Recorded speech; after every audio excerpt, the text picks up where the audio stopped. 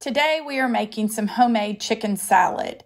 We are going to start with about 1.5 pounds of boneless, skinless chicken tenders in our 4-quart Dutch oven rock crock. I am seasoning it with some 3-onion rub, Himalayan sea salt, and freshly ground black pepper. Next we will cover the chicken and put it in the microwave. Yes, I did say microwave, for about 8 to 10 minutes. If you have never microwaved fresh chicken, you are missing out.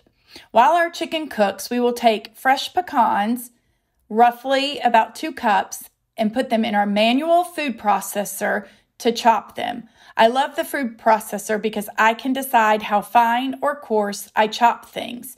It is used right-handed or left-handed, so anyone in your household can help. We are also going to use the food processor to chop up some celery. So I will just trim the celery, cut it into manageable pieces, and put it in the manual food processor. Again, I will control how fine or coarse I can chop it. I love using my manual food processor for all sorts of things. It's great for chopping onions, bell pepper, chocolate, anything that you want to chop in a quick minute. Our chicken is done. And as you can tell, it is not gray or rubbery. There's a lot of juice that came from the chicken. I am placing it in our classic batter bowl so that we can chop it up. I am going to use one of my must-have helpers in the kitchen, and that is our salad choppers. This is great for chopping up roast, pork tenderloin, chicken, and of course, salad. Next, we are going to add a little more 3-onion rub and a little more salt and pepper. Of course, you can season with whatever seasonings you prefer for your chicken salad.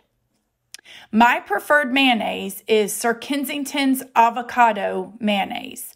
I am going to use this entire jar, but you can use as much or as little mayonnaise as you like for the consistency of your own chicken salad.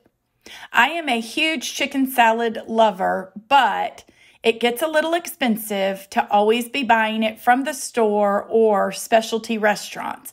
It doesn't take but about 20 minutes to make my own chicken salad. Once I've added the mayonnaise, I'm now going to add in our chopped celery and our chopped up pecans. Some people like to add grapes or even apples or even pickles to their chicken salad, so make this recipe your own. Once we've stirred everything together, our chicken salad is done. I'll cover it and store it in the refrigerator and have plenty of chicken salad for the rest of the week.